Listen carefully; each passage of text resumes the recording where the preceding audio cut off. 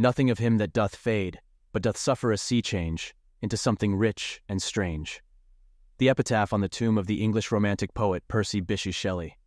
Shelley had a strange preoccupation with boats, swimming, and the sea, and was fascinated by water as a great element, and time and again prophesied his death by drowning.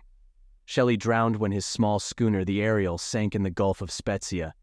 When his body washed ashore 10 days later on the beach near Viareggio, his face was so badly decomposed that it might not have been identified were it not, according to his friend and fellow author Edward Trelawny, for the volume of Sophocles in one pocket and Keats's poems in the other, doubled back, as if the reader, in the act of reading, had hastily thrust it away.